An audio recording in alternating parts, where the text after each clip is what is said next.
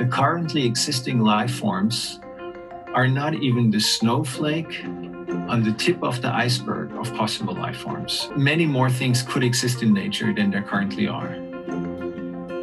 So if you just take that approach, then nature appears in a radically different light. It's suddenly this field of possibility organized in mechanical processes and technologies that you as engineer could enter, could participate in, and could produce organisms that currently don't exist in nature, but that easily could exist in nature.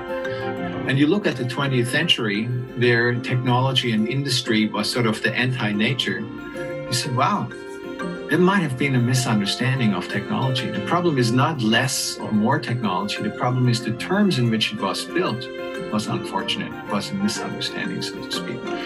So that strikes me as one extremely powerful tool for thinking about climate change, replacing technologies by biology, so to speak, or with biologies. And I think platform capitalism is a really very interesting phenomenon.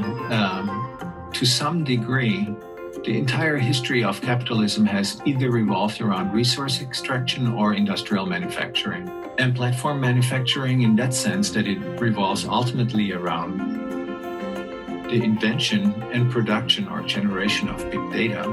Now you have platform capitalism, which actually might mark the end of the concept of society as a meaningful concept, because platform capitalism gives rise to networks.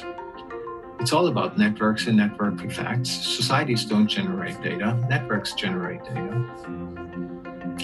So, of course, no one is dropping the term society now and is, stopping talking about this. The realities in which we live, of course, are very much shaped by society.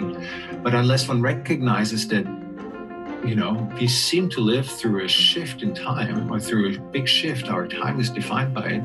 And we cannot continue to use the term society as if it were the most plausible, absolute, given concept that will help us solve any problems if it is not suited to understand the new realities we live in. More specifically, that's true for the focus on human rights, something that I had thought about a little bit, partly because of my prior work in the global health sector, where health as a human rights was a big topic.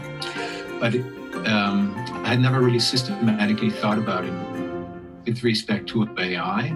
And the idea is that, yes, human rights are an extremely powerful, both moral and legal framework that can help us regulate not only AI, but also the networks that AI gives rise to.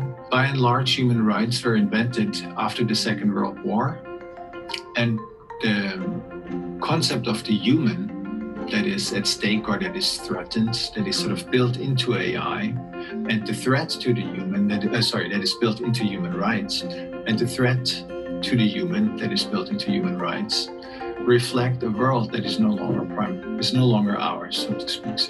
So how would one have to rethink human rights in that context? So the changes that AI brings about to actually really make it a powerful framework.